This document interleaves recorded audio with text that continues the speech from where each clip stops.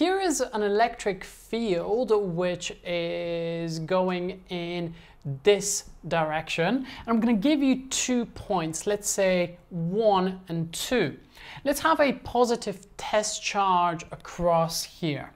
My question to you is, what happens to the electric potential energy of the positive charge as it moves from position 1 to position 2? Electric field lines flow from positive to negative. So two positive charges will repel, meaning that the further this charge is from the positive one, the less capacity it has to pick up speed from repelling.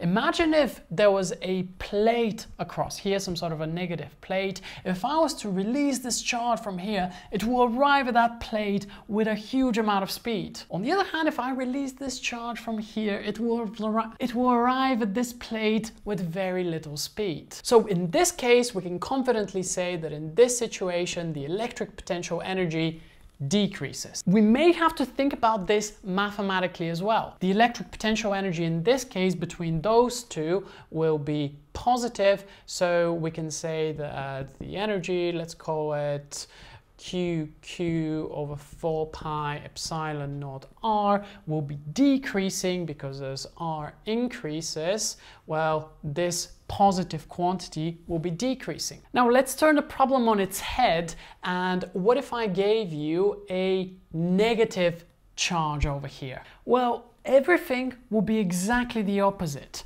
So if I was to release this charge from here, it will strike, let's say, this positive plate with some energy. However, if I was to release it from here, it's going to have so much energy because it's going to be repelled from this plate. It's going to arrive over here with a ton of energy. Please note, ton is just an expression and not the SI unit for energy. The electric potential energy for this electron will increase. Well, how can that be mathematically? Well, the electric potential energy is now a negative quantity. Let's say if these were individual charges, we can just use minus QQ over 4 pi epsilon naught R. So as R increases, well, this electric potential energy becomes less and less negative, meaning that it's actually increasing. Another really confusing topic is the addition of electric fields and the electric potential, and for this you absolutely need to have a look at this video right over here.